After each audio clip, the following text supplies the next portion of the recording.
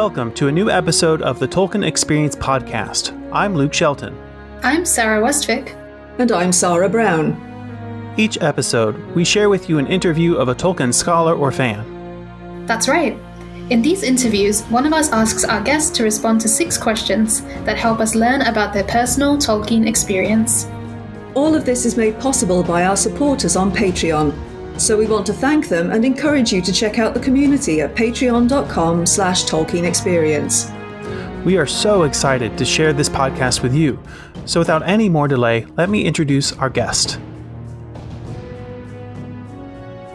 For this episode of the Tolkien Experience podcast, I was fortunate enough to sit down and talk with my friend Alicia Fox-Lenz. Alicia is very active in the Mythopoeic Society, where she serves on the Council of Stewards, as well as serves as their social media officer. We all know how busy that position can be, especially now with all the news kicking up around Amazon series. So she puts in a lot of effort there to keep things above board. But somehow she's also found time to start editing a collection about Tolkien and gaming, both tabletop games and video games, that's supposed to be released later this year. I'm very excited to share this conversation with my friend with you.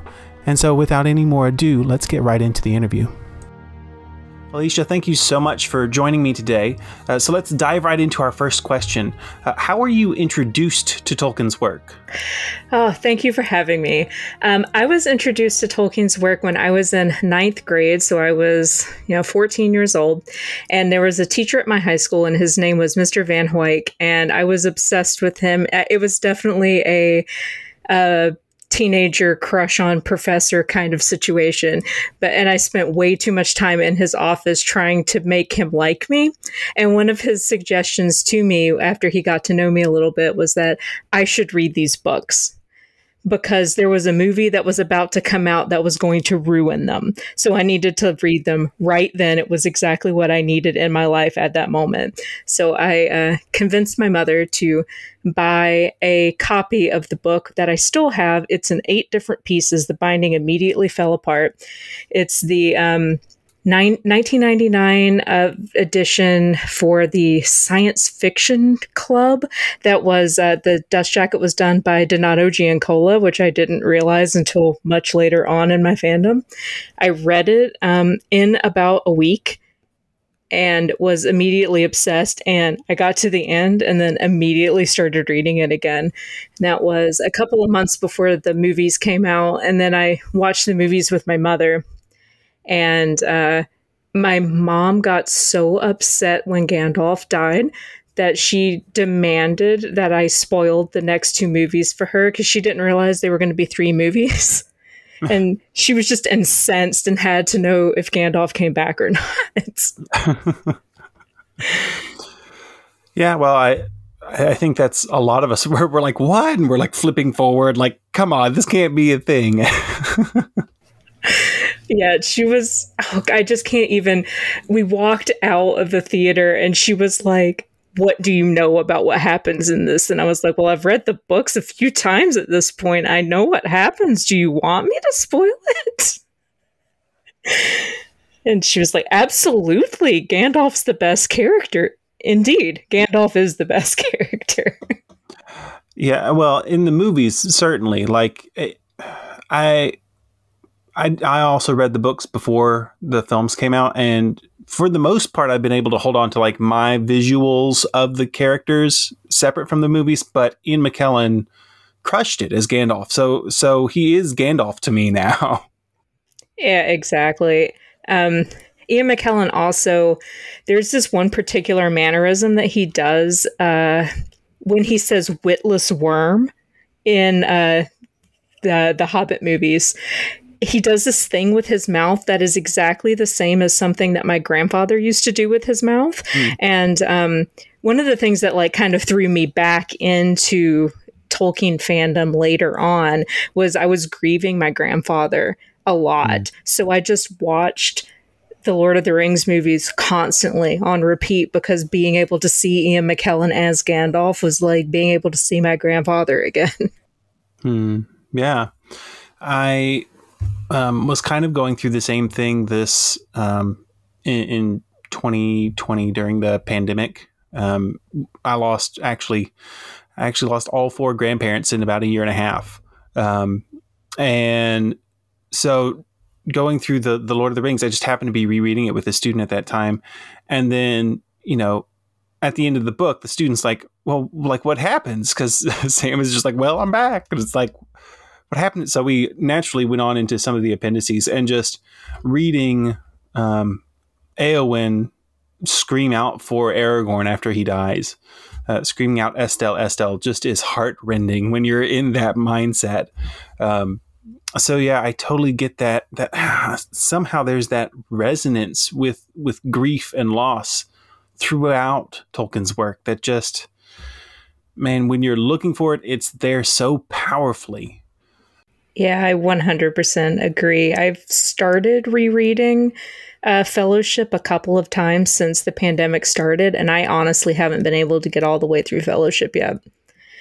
I want to, and it's, as I'm reading it, way different things stand out to me now than they used to, but it's still, I'm not quite in the right mindset to go through Two Towers and Return of the King yet.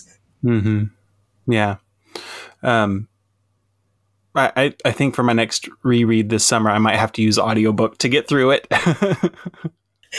No, that's fair. Most of the reading I'm doing right now, we're kind of skipping around. I'm doing this Rings of Power book club thing where we're just reading everything Tolkien wrote about the Second Age. So we've gone through some of the appendices, and now we're deep into Unfinished Tales and Silmarillion stuff, which is easier for me to read because I don't have the same emotional attachment to the Silmarillion as I do to the Lord of the Rings, because the Lord of the Rings is by far my favorite.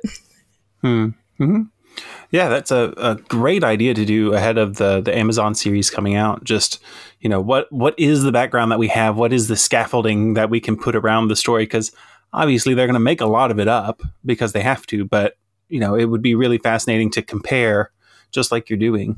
Have you, in doing that process, have you come across anything fun or interesting that you had either forgotten about or didn't know when you started?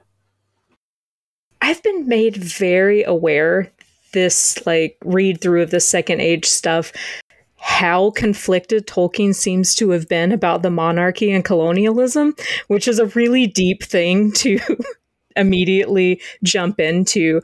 But that's what Numenor is. It's a colonial power that comes and reseeds Middle Earth and subjugates the people who live there, who were already being subjugated by Sauron. And the way that he deals with that, you can tell that he, one, has this ingrained British monarchy empire way of thinking about things, but he also seems to be in some ways pushing against it. And I find that really interesting, both because of the backlash and how people generally speak about Tolkien being, oh, well, he's a British Catholic, first of all, over everything else. And also just given where we are as a Western society in 2022, it's interesting to see that these kind of underthreads they date all the way back to, the early 1900s, whether he was intentionally working in that sort of plot line / conflict or not. You can definitely see that it's there, and that is something that he's dealing with. Yeah. And he's definitely always dealing with that. It's just not as apparent in his more popular works. He definitely sets up a monarchy in Lord of the Rings, but he also has other communities that aren't monarchies, like the Shire, that, it's just like a kind of loose commune. I mean, they have a mayor, but the mayor doesn't really do much. But, so he has these different models in his mind. He just doesn't bring them into direct conflict nearly as often in The Lord of the Rings as he does in his other texts. Yeah, it's also been really interesting to me to see how Tolkien relies on external groups of people coming in and becoming the ruling class of other people a lot. He does that in the elves from Valinor who come over and then start kind of like lording over the dark elves, like Galadriel and Celeborn and their little elf commune. Also with Thranduil. He does it kind of with the hobbits, but not quite so overtly, because you have like that fallow-hide strand of the hobbits who are more adventurous and kind of there's kind of seen as being outsiders, but they're rich, so it's okay, and they've therefore kind of become the Master of Buckland, the Great Took, all of that. It happens with the Númenóreans as well, because the men from Númenor end up lording over the men of Middle Earth. I don't know why exactly I find that interesting, but it is something I really picked up on this time that I find interesting, and I want to look up to see if there's any actual research that's been done around that, because if there hasn't been, I'm going to do it at this point. Yeah, it's, to me, I've talked about that with some people just casually, who, just other friends, and to me it's worrying that does tend to coincide with the conversations about like bloodline and inheritance that you get about, like, when it talks about, the blood runs almost pure in Denethor or in Faramir. And it's like, that's a little, if we're talking about like family and it's really starting to sound like either racialized or like, what am I trying to say? An inherited ruling class in a way that's not great. Yeah, and then he turns all of that on his head with Sam. Like Sam being the lower class soldier that comes back from World War I and then starts that whole upheaval in the social structure of Britain, and Sam is kind of the example of that in the work. So he's dealing with a lot. Yeah, he is.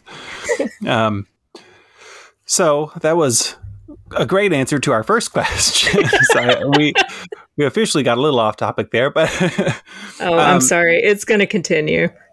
Well, no, this is great. Like, really, the questions are just meant to be scaffolding for us to have fun around. So when you think about the different times that you have approached Tolkien, does one stand out to you as like your favorite, whether that's a certain time reading the book or a certain time watching the films? That is really hard to answer just because I watched the films so much and I've read the books so much.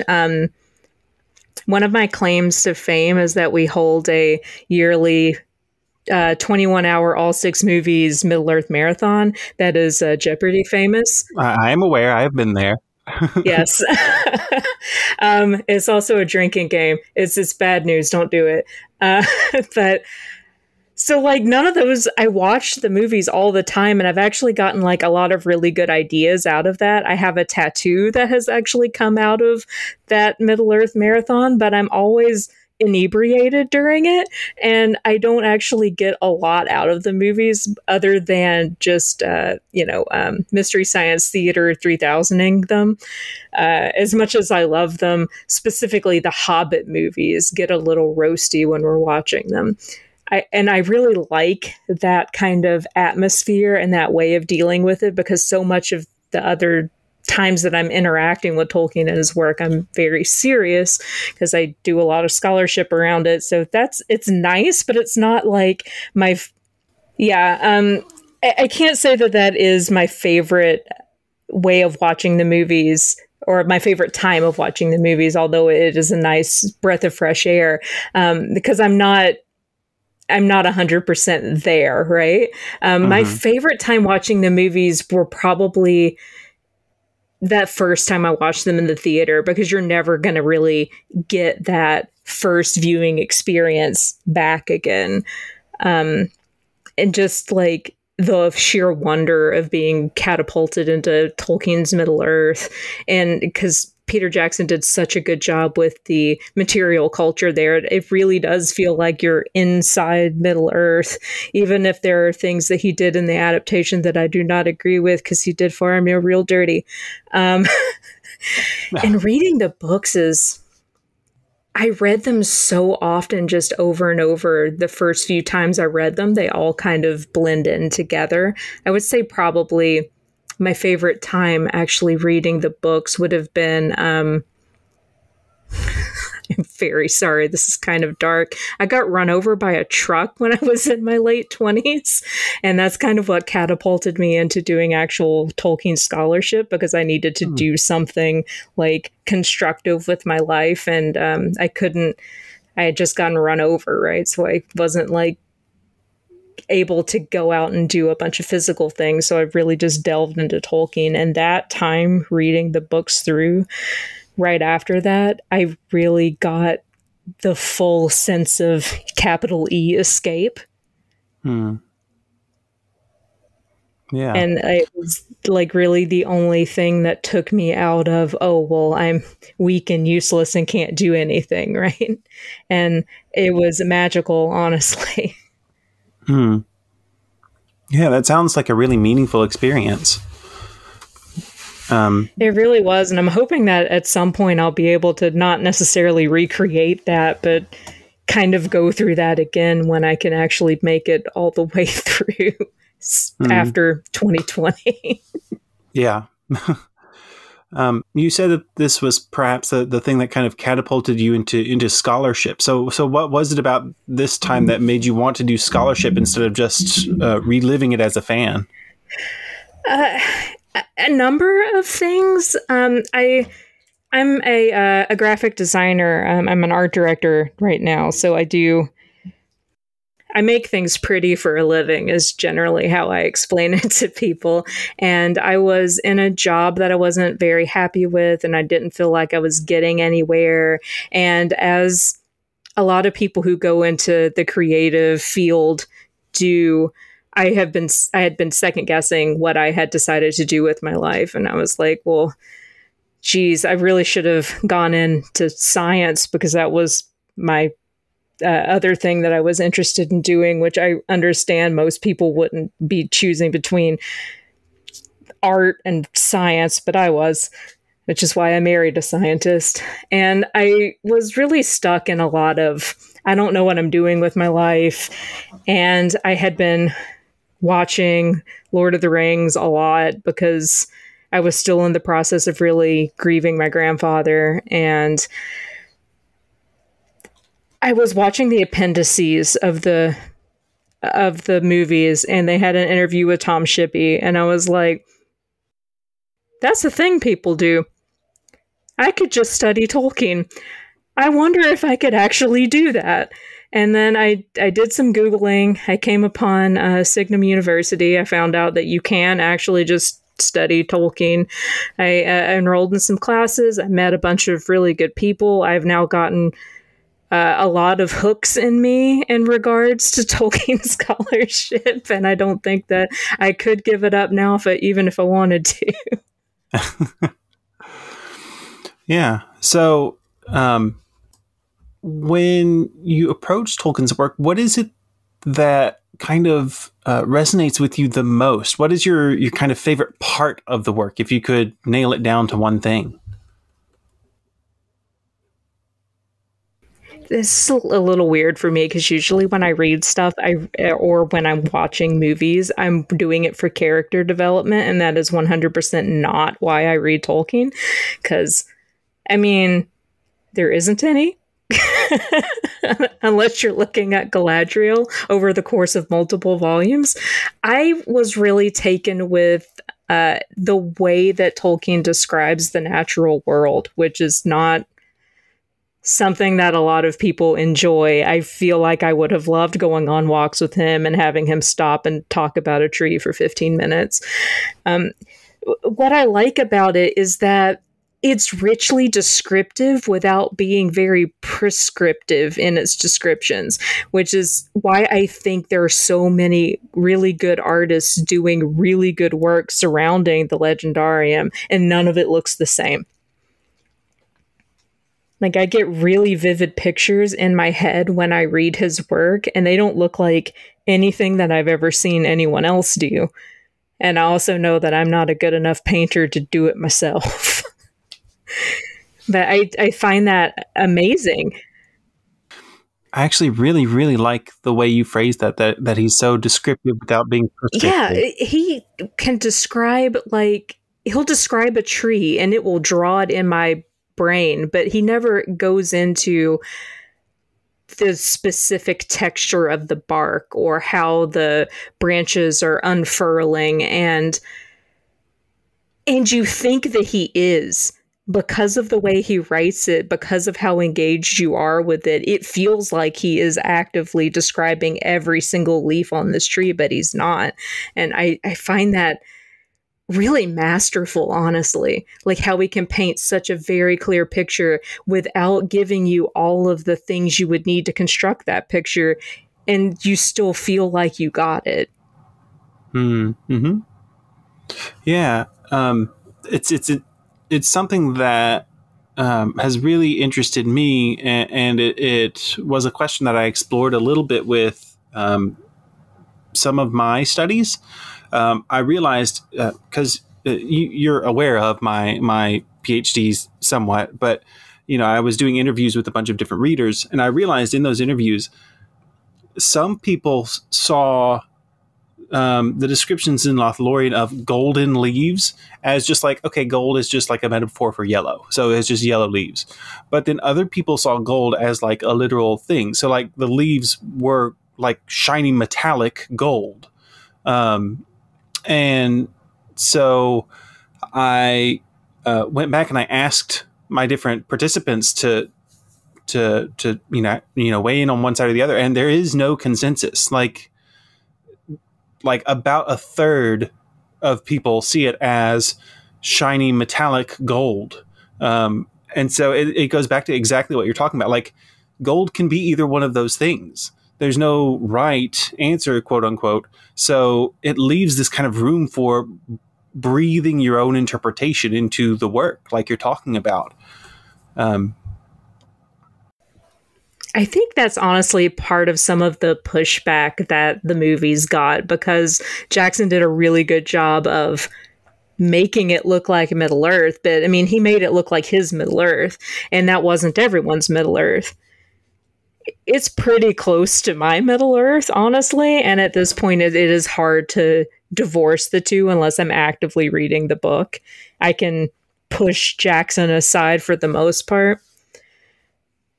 But yeah, that is really interesting. I don't think I ever read them as actual metallic leaves, but I did read them as not just gold or yellow leaves. Like, something was obviously magical there, so they were more than what a normal golden leaf would be. Well, I'm going to be thinking about that one for a while. Well, and it's the same with the bark. He says silver bark, and some people see it as like gray or white, and some people see it as like actually silver. So yeah, it's really fascinating, and nothing I had thought about until I'm asking dozens of different people, and this just pops up, and I'm like, wait, is this a thing? And so, we've kind of talked a little bit about the ins and outs and ways that it can be interpreted. And so naturally, this kind of leads to us talking about, an interpretation that's coming up. And you mentioned the Amazon interpretation a little bit earlier, leading into your talking about your book group. There's a lot of conversation out there right now, some of it good, a lot of it not great, about choices being made and interpretations being made. And it is interesting to me the number of people who have read into the books what they wanted to read into the books, and then they have decided that's what Tolkien said. So it would be like me saying, well, I read the leaves as yellow, so the leaves are yellow. And it's like, no, he says golden leaves. So there's some wiggle room there, And it's just fascinating to me, the number of people who, like, just go back and read exactly what he said. Does he say what you're saying he said? Or is that just you reading into it? And it's fascinating to me, the amount of people who are so dead set in their interpretation, it doesn't leave room for other interpretations. Yeah, and at the risk of possibly offending people, I think that a lot of it is just a lack of self-awareness. They don't realize that they are imposing their own views on what it is that they're reading. Because to be able to divorce... Oh my God, I've done so much reading about like audience reception and how...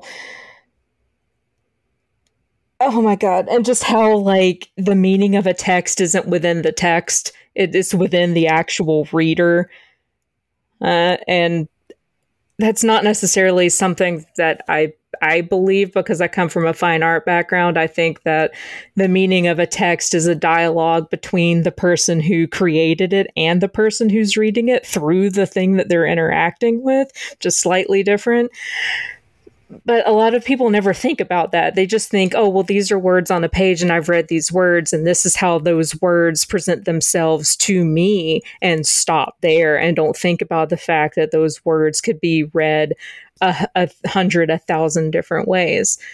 Like, people get really upset when, I don't know, people suggest that Frodo and Sam might have a romantic relationship because they didn't read it that way, but there's a bunch of queer people who did read it that way, and who's to say that they're wrong because they're interacting with the same text and just taking different things from it. And to be able to have the self-awareness to pull yourself out of your default way of thinking is just not something a lot of people have. Mm-hmm. Yeah. Well, and also there is that's a window into a conversation about cultural differences as well, because, you know, of course, we're talking about a man writing in the early 1900s, and the ways of showing affection between men has shifted over time. But the cultural awareness that we have now is that the way that affection can be shown using those same gestures, those same close embraces, things like that, can be coded a completely different way in our modern context. And so it's like, you know, we are modern readers. It's okay to read things with our own modern context. Yes, if we want to, we can go look at it in his context and the writer's context and the way that he might have intended it to be. But both are valid. One doesn't invalidate the other. And that goes back to, you know, knowing yourself, but also knowing that I'm trying not to use unnecessarily large words. The world changes over time. The way people think about certain things in one decade isn't the way they think about it in another decade. I'm trying to get away from like milieu or zeitgeist. I was about to say the cultural milieu. Yes. But yeah, I think a lot of people really internalize that sort of cultural way of thinking about things without realizing that they've done it, which goes back to they don't understand that they are putting their own specific views on this work, which is why I also a part of why I don't think you should completely discount authorial intent, although I don't think it's the end all be all, because there's also some of that subconscious cultural stuff working its way in through the author that's also working its way in from the reader. And I think that interaction is really the most interesting one, is when you are plugging into like unspoken cultural truths from the time that it was being written and being able to react to those as a modern person. I think you're getting to like a bigger, like almost capital T truth there that you might not be getting if you're just trying to focus on what the author actually intended. And I personally talk to a lot of people who think that I'm crazy for thinking that. I know a lot of death to the author type people. when I was in undergrad as an English major, and I basically did English because English is an excuse to study a lot of different things. Basically, like if you want to get into psychology, sure, you can get into psychology and apply it to this one book. If you want to get into biology and apply it to science fiction, go for that and do that over there. If you want to, you don't have to be an expert in things to be like, hey, here's some cool, nifty things. But as an undergrad, I had to take this course that was all about, theory and different approaches and things like that. And the one thing that that professor ground into us was the three different sources of meaning for a text. And it's typically depicted as like a triangle. And you have the author on one side of the triangle, the reader on the other side of the triangle, and the text at the top of the triangle. And basically, any different critical approach to a text situates itself somewhere on this triangle. So like reader response is firmly in the reader makes the interpretation. Authorial intent is firmly in the author, and new critical says the text has all the meaning. But you have to be self-aware to say, okay, yeah, I'm doing a reader response thing. Do I think that only the reader's response matters all the time? No, I don't. I think it's a seriously important part, but I think the text is a seriously important part. And I do think that the author has a seriously important part to play as well. I think your explanation as kind of a dialogue is a really informative one in that way of they're all pieces to go together to make meaning in some way. And it differs greatly from reader to reader how those pieces go together.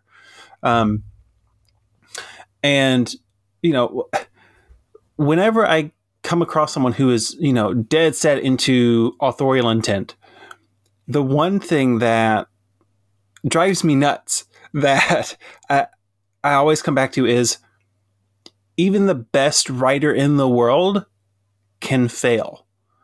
Like even if he wanted to create the scene and he put all his words down perfectly, occasionally it's not going to land for a reader. It's just not.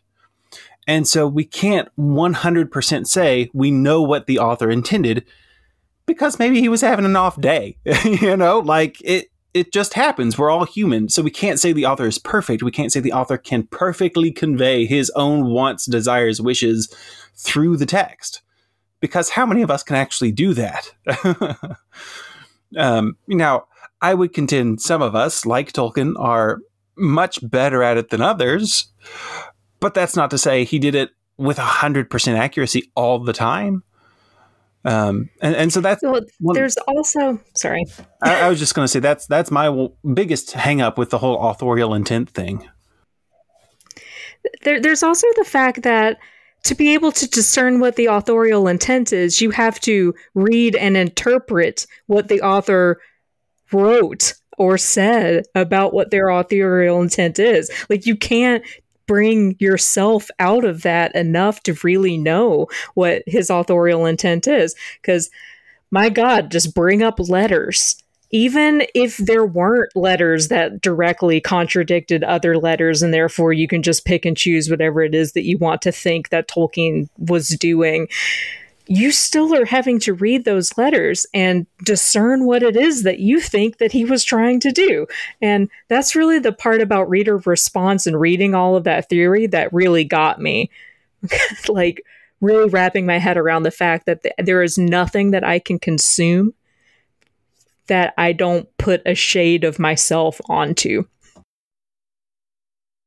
Absolutely. And even if he's telling you what his meaning is, who's to say he's telling you the only meaning? And that goes back to your ideas about your mentioning the contradictions in the letters. Tolkien says different things to different people because he knows he's writing to people wanting to know different things. And so he kind of puts different spins on it and what he thinks either would appeal to them or push them away or whatever he's trying to do to that person he's writing to.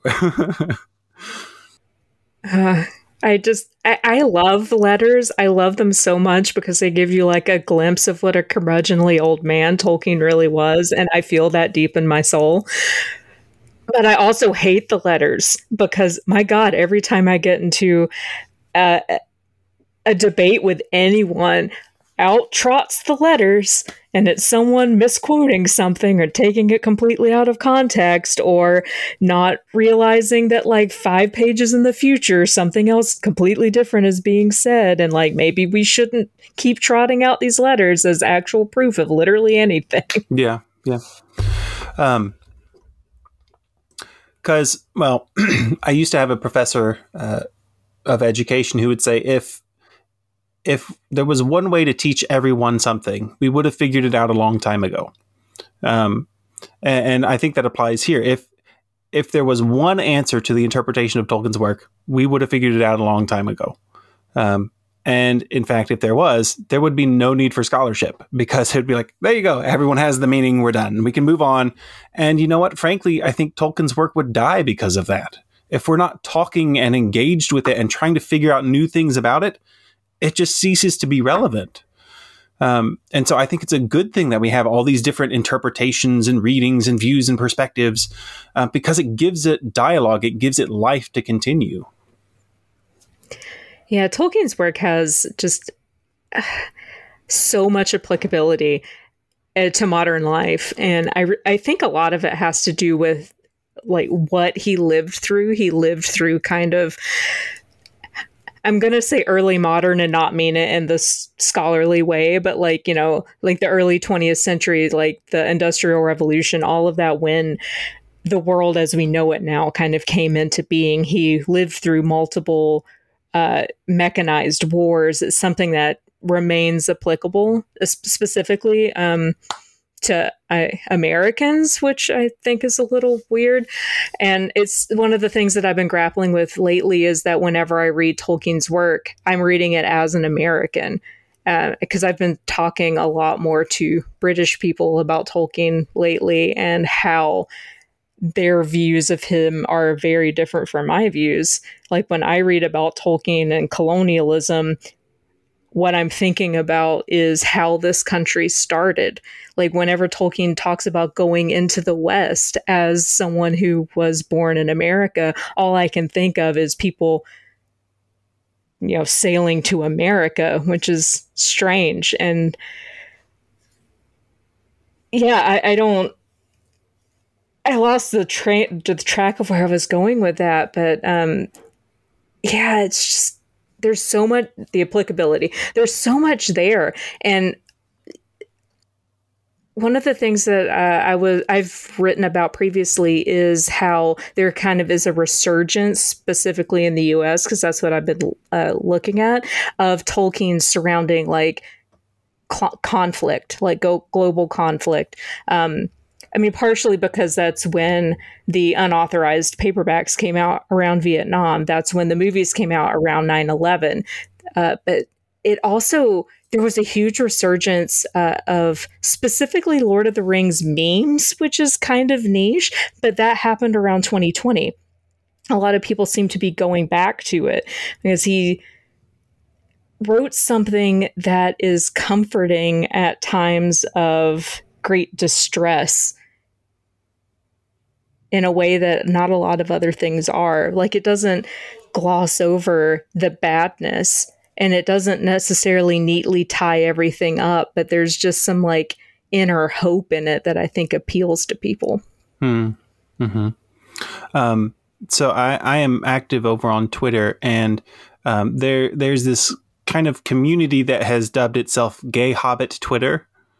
And oh my God. So that I know some people in that community, and it was fascinating to watch them have kind of that realization of how Tolkien has become much more relevant to several people in that community through the pandemic, through being shut in and those kinds of things, revisiting Tolkien and finding more meaning in that. So, you know, I think that's a great observation, and it's interesting to see people in those movements becoming self-aware and saying, wait, why is Tolkien so important now? And starting to do some of that analysis you were talking about earlier, like, okay, let me check in with myself and figure out why I'm feeling certain ways around this book. And and I would definitely recommend Gay Hobbit Twitter. It is a very jovial place. If it's half as good as Black Twitter, I am on board. But again, we have I have let us get derailed. I'm not being a very good host tonight.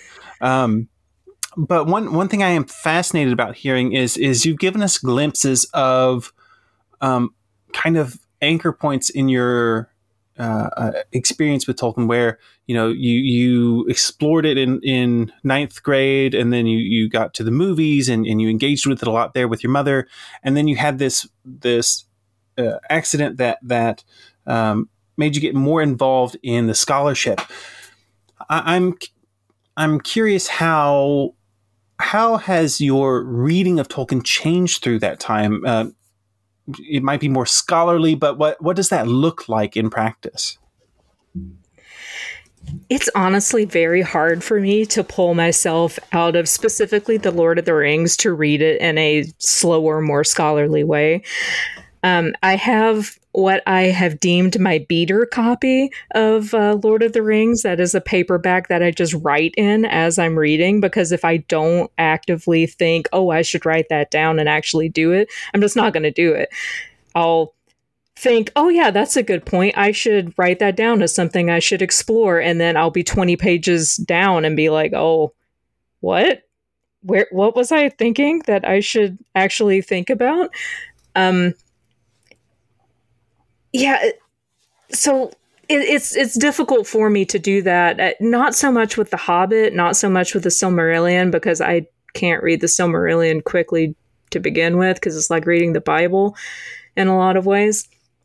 But one of the things that's really changed the way that I do interact with any of the books when I read them is going to conferences, honestly, and listening to other people talk about thoughts they've had while they were reading it. And it will give me more things to think about while I'm reading through. Like, I went to the Popular Culture Association's national meeting, which I was going to pretty regularly before 2020 happened. And I sat through this amazing presentation about Eowyn as a genderqueer icon. And I had never thought of it like that before, which is honestly a little bit strange to me because I am genderqueer. And I immediately latched onto that. And the next time I read through the whole Durnhelm thing and Eowyn beforehand, it gave me a lot more context, and I could see where they came up with those conclusions, and I was on board, and that is now my headcanon. Yeah, it's mostly... I do still read The Lord of the Rings for pleasure, and that is different than reading it for writing papers and doing presentations. And to be honest, a lot of it is just... I'm writing a paper, and then I remember that something has happened in Lord of the Rings and vaguely where it is because I've read it so many times. And then I'm just like, all right, it's probably around page 247. So just flip there. And then I'm just scanning to figure out, just basically to confirm my own bias. And that's not how I should say that at all. But to get the quote that I need for the paper. And that's honestly a kind of joyless way of reading it. And I don't really recommend people go into scholarship if they don't want to really look at the way the sausage is made. And that can strip the joy out of it for you. It doesn't have to, but it definitely can. I have to turn off a part of my brain to be able to just read it for pleasure at this point. Yeah, no, I agree that there is something when you study it that you have to find a way to recreate the distance in order to enjoy it again. And I actually had a friend who is a literature person, and they love science fiction, they love fantasy, but they absolutely refuse to do any kind of scholarship on science fiction or fantasy because they want to keep that as their hobby. Instead, they focus on Cuban and Russian literature. And they just keep science fiction and fantasy as fun. And I'm like, all right, fine. Yeah, I totally get that. And like, that's why when I went into art, I went into an applied art, like design, because I didn't want to ruin painting for myself. As soon as you categorize something as work, it becomes work. And I don't ever want painting to become work. Mm-hmm. So, the last thing I wanted to talk to you about is kind of what you're working on now that we can get excited about as people within the Tolkien fan community or scholarly community. I know that you are a steward at the Mythopoeic Society. Do you want to tell us a little bit about your role there? Yeah, sure. I am the social media steward of the Mythopoeic Society. I got kind of tapped to do it about 7 years ago now, which is crazy for me to think about because it does not feel like it was that long ago at all. I run their Facebook page, their Twitter, and most important to me specifically, because it's the most exciting thing that we run, we have a Discord server, which is where we are doing the Rings of Power book club. And our next reading is on Memorial Day weekend, and we do it every 2 weeks. We're about to do The Mariner's Wife, and which has been really funny for me because it's my husband's first time through Unfinished Tales, and he is finding it to be a slog. But yeah, the Discord server is great. We have obviously the reading club, and there's a good group of people who were there who don't get into ridiculous fights about the Amazon series like we sometimes get in the Facebook group. And we sometimes have virtual components to conferences on there. We have a winter online midwinter seminar. The OMS is what we're calling it. And we have one coming up in like next February of 2023 that's going to be called Fantasy Goes to Hell. It's going to be scholarship surrounding fantasy and depictions of hell. And we will have a virtual component to our normal conference, MythCon, that happens this summer, and it will be happening late July into early August, and some of that will end up going on to the Discord as well. It's also in person in Albuquerque, and we have a virtual track of that, which will be over Zoom, which is our first year of doing a kind of hybrid conference, and I'm curious, excited, and concerned about what that might bring to us. But yeah, I think it's going to be really good. And one of the things that I specifically am tasked with doing is kind of building up specifically younger membership to the society, because the Mythopoeic Society is the oldest Tolkien fan group in North America. And we need some fresh blood, as it were. Yeah, fantastic. And I also wanted to ask if you wouldn't mind telling us a little bit more about your personal research as well. I know that you are working on a book that you hope to have out later this year. Would you mind telling us about that? Yes. One of the things that I focus on with Tolkien is adaptation, and I am editing a volume of Tolkien's influence on gaming, both tabletop and video games. And it's going to be fantastic. All of the authors I've had submit things, it's all been really good. I'm so excited about getting this out of my hands, to be perfectly honest, because it has taken me a very long time, because I did not know what I was getting into when I was like, yeah, sure, I'll edit a volume. It'll be great. Indexing is the worst. But it should be out this year. It's being published by McFarlane. I'm so excited about it. There's also going to be a fair number of papers about The Legend of Zelda in there, which I'm excited about. You do have a foot in both worlds.